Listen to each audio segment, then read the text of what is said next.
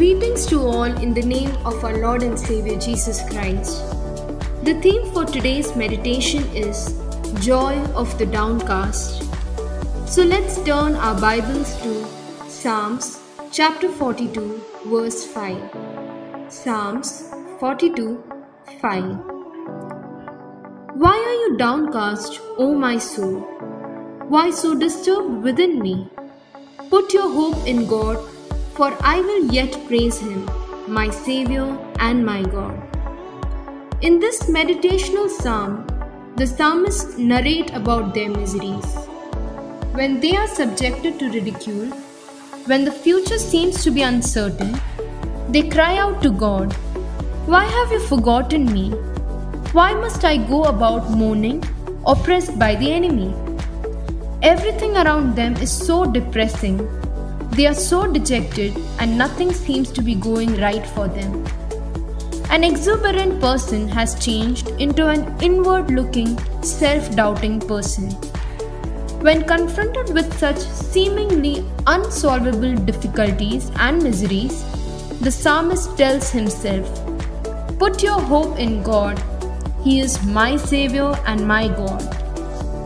The current pandemic situation has put us in a starkly similar situation. We are forced to embrace a lifestyle which we were not heard of.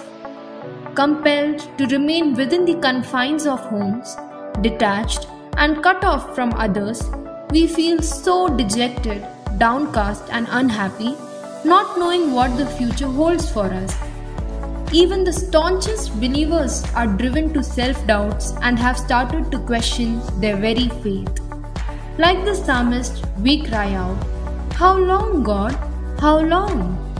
We face the very same question that he faced.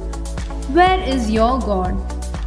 The psalmist closes his meditation in a heartening note and declares that there is a reassuring hope that our God is our only Saviour, that our God is a God who helps us to survive.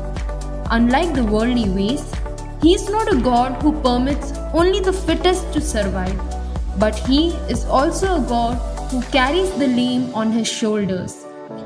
Our God is a God of impossibilities, one who created the world out of nothing, one who split the Red Sea wide open, one who converts man's extremities to opportunities, and the one who transforms the downcast to the joyous and cheerful. Cast your burden on the Lord, and He will sustain you.